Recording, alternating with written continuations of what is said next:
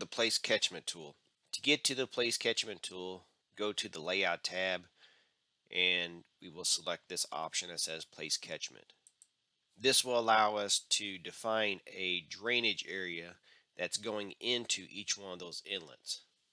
And since we went out here and placed some land use areas, we're actually going to utilize those land use areas also.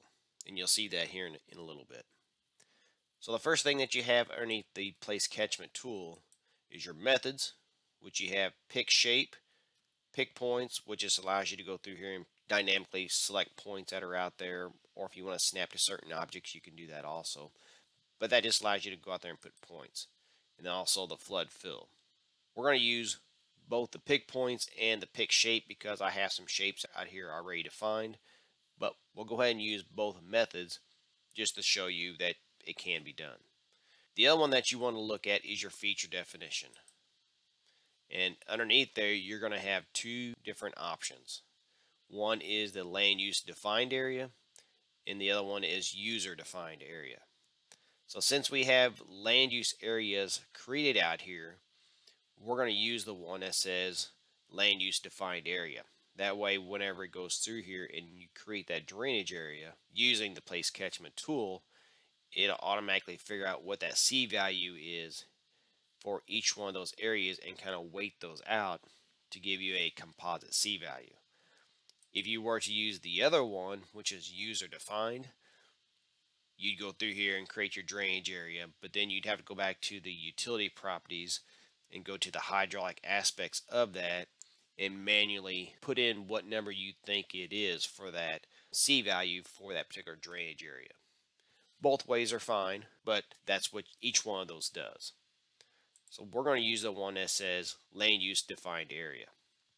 And then now I just basically follow the prompts down below there. It's going to say select your method. We're going to use the pick points for this one right here because we're going to create a drainage area for this inlet right here, and the water is going from this direction right here going down into the sag inlet. So I'm going to create a drainage area right through here.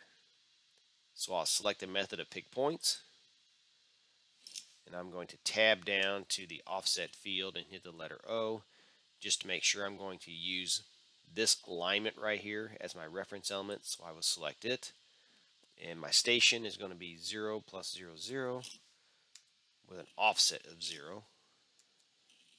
So it's starting right at that point right there. And the next one is 0 plus 0, 0 with an offset of 40. Tab to lock that in. And then I will go to station 1 plus 0, 0. Offset of that one is 40 also. Go up here and I'll tag it back to the alignment. So my station is 1 plus 0, 0 with an offset of 0. And then once I have that area defined, so I'll go ahead and right click to reset. Now it's going to say select your outflow. Where is the water going to? Well, this water right here is going down into this inlet. So I will go ahead and select that particular inlet. Then it's going to say to select a reference surface. You can either right click, which is the reset, to pick the after terrain, or you can hit the Alt key and it's not going to worry about putting that alternate surface out there. I'm not going to worry about that, so I'll just go ahead and hit the Alt key. And now that particular drainage area is now created. So I'm going to go ahead and hit F4 to clear it out. And you'll see if I select it, you'll see that if it has this dotted line, it knows that this drainage area, that water is being computed into this inlet. So we did one for the first one. Now I'm going to go ahead and do the same thing for these other two right here. So let me go back to the Place Catchment tool.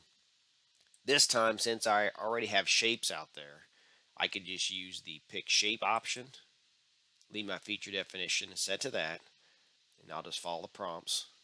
Select my shape option, pick the shape, select my outflow, and I'll hit the Alt key to not create a surface. Have that one there defined. Now I will follow the prompts again. Pick my shape, is going into this inlet. Hit the Alt key. Now I will go ahead and hit F4 to clear it out.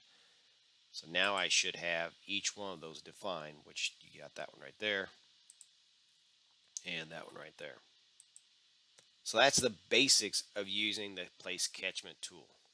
You just go through here, open up the tool, figure out which method that you want to utilize, along with the feature definition, depending on which situation that you have, create your areas, and of course define them to whichever inlet that they're going to.